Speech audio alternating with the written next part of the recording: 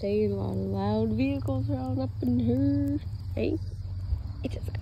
We still chilling like villains. Yes.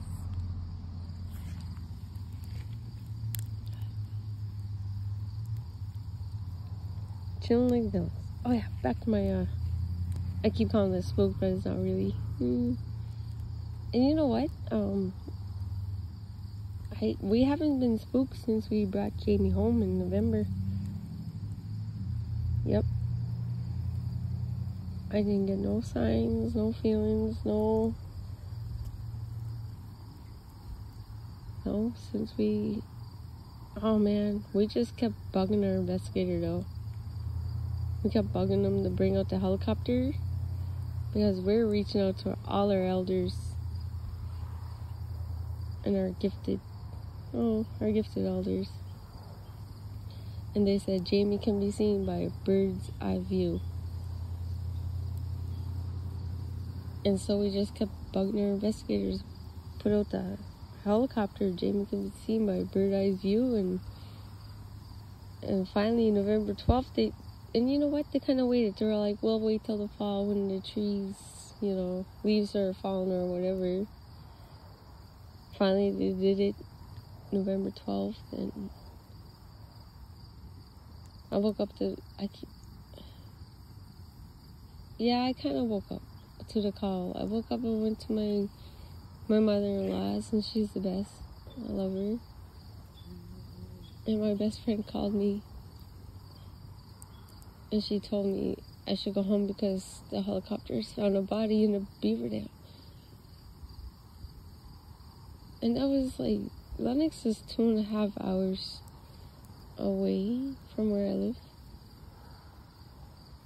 I had 2.5 hours of just emotions, of crying, of thinking of everything, which is crazy. We drove to Lennox a lot of times in the summer looking for Jamie, and we would always see these eagles flying around. In each spot, like in Winslow, in Hunter River, I can name these eagles off where I think the nests are. But when we were driving that day,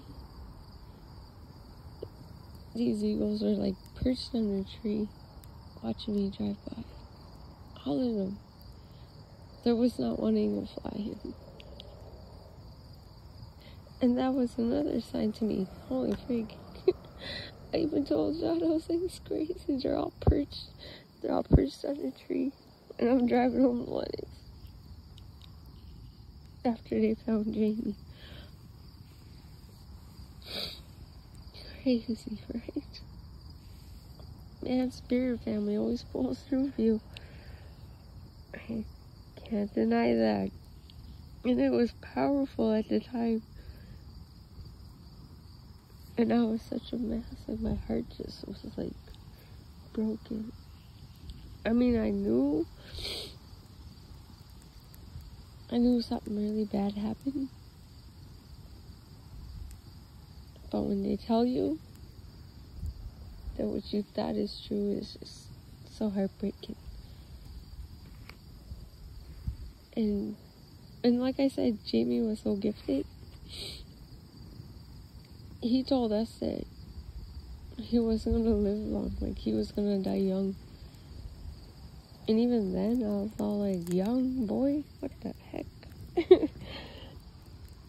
Jeez. I didn't think it'd be this way.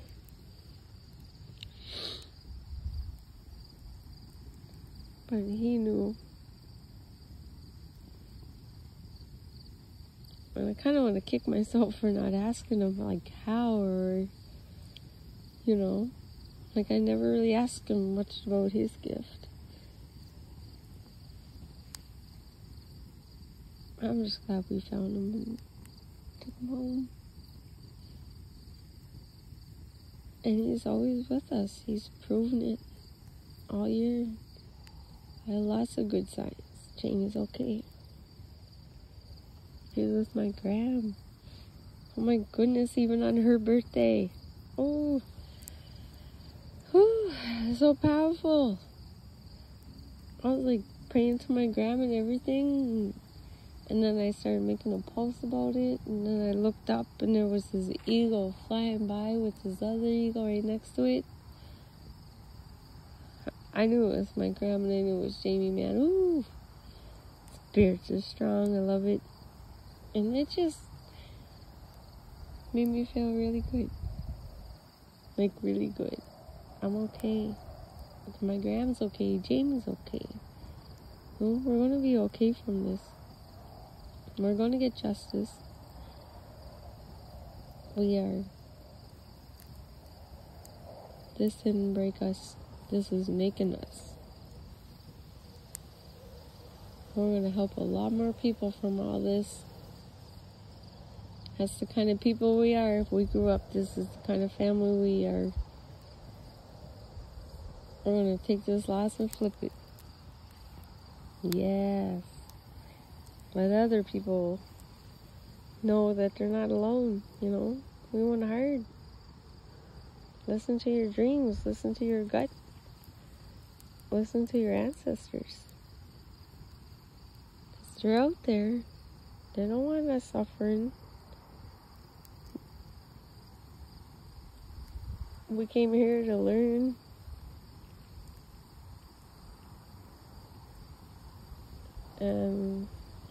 It's even sad to say, but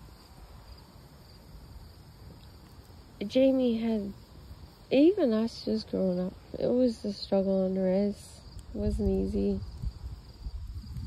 I left when I was 15.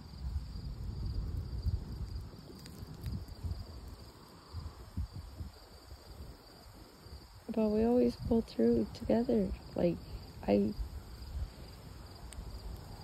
could never forget my siblings at home, man. I always went back home. Every chance I was back home. I love my siblings. I didn't truly leave them, but I was always right there to step in when my mom needed me to. And I did. I don't know, man. Sometimes you just gotta find your own path. You gotta do it. Be there for those who, need you. No matter what. Family is very important. Your siblings are number one. If not even your cousins. Your aunties, your uncles. Your mom, your dad. Everybody has a huge impact on your life. And it's up to you to fight which ones you want to keep. Because sometimes you can look at one of your parents and think, they're such a mess or whatever the issue is. And it's so easy to walk away, right? It's so easy just to let them deal with that. And sometimes all they need is to be known that they're loved. They just want to know they're loved and supported.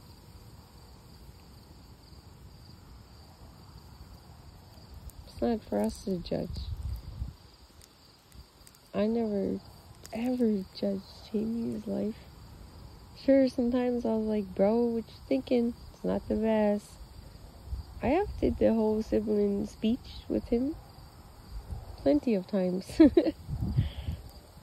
But it's his life, He's been to jail for his own decisions before. He's learned his own lessons. But I always let him know that I'm always here. I'll help him out. I'll support him. Fuck, I love him. I love all my family.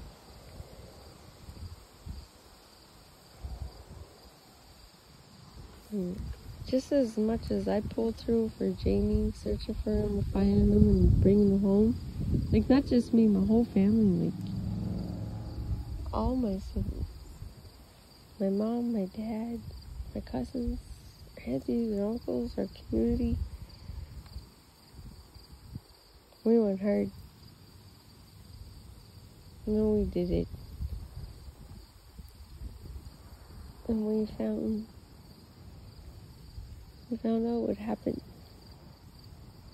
We got justice. And justice is a good thing. Don't get me wrong. I'm glad we got justice, but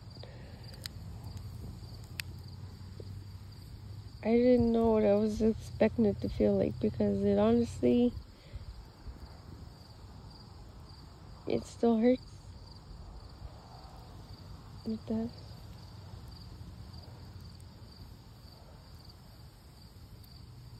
Oh, my bro, he always goes through. He's like, girl, don't dwell on that shit.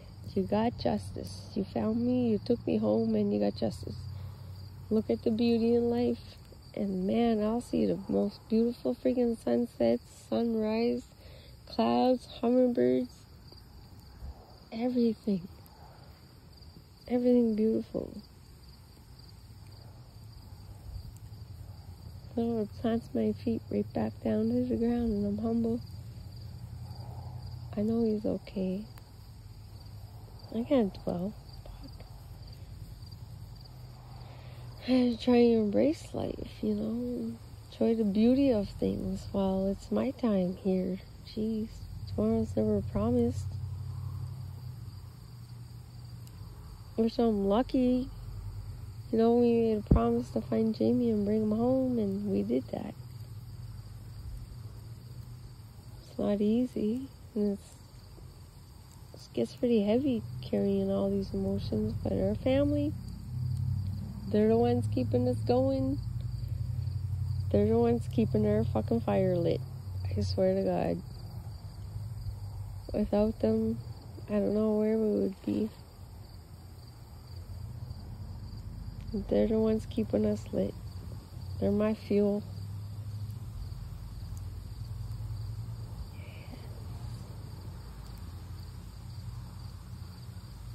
So yeah, I shed a lot of tears today, but tonight, it's all about my bro. We happy, we reminiscing. Thinking about all the good times. Him fucking being clumsy as shit. Goofy. Supportive. Frig, I was looking at my B caps today, and I was like, Jamie helped me pay for some of these B caps one time. Yeah, and they're from the States. He helped me. He was so supportive. So when he got into beading, not beading, but he got it into harvesting and creating his own art with birch. Oh, I supported him. I loved him. Gee, so it's family's about, man. Supporting and love them. Don't judge. No. All Jamie's crazy life, whatever he did and done, his day came, and you know what? Even then, oh, he's got his wings, because he pulled through for us after that. He's a good young man. And don't get me wrong, when it's our times to pass, we're going to reflect on our lifetime. We're going to reflect on all the good and the bad of the people we touched.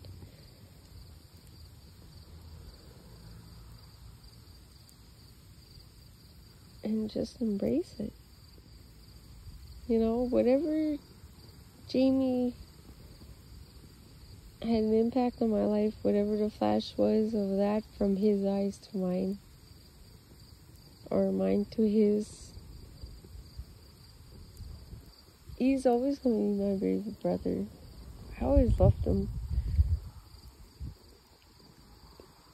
There's a lot of stuff, like, who doesn't though? Like, geez, even when I was a kid, I didn't have an older sibling to tell me what to do and what not to do. And I was like that with all my siblings. Like, I told them, but I didn't judge them. I didn't go say, no, because that's not for me. This is their freaking life. This is their life path. It's not for me to freaking plan this stuff out. Don't get me wrong. People try to tell me about Jamie and these relationships. And Who am I? Who am I to tell my brother whatever? He ain't gonna listen to me anyway. Half the time he don't. But I always did let him know how I felt about it. You know, how we should treat our Mi'kmaq women.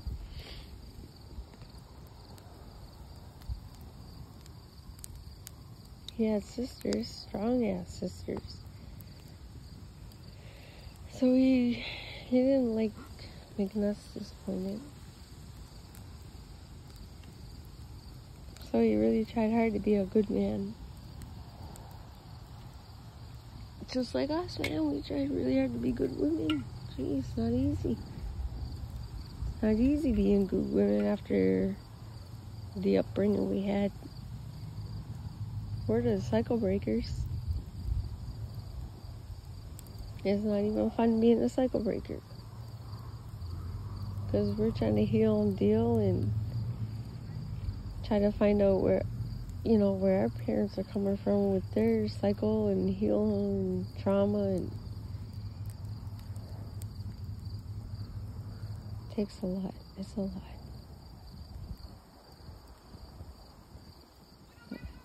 I wouldn't be where I was if it wasn't for my aunties and my spiritual family helping me. But yeah, tonight's all about Jamie. I love this shit. Me and Jesse BB chilling. Yeah. Peace out, guys.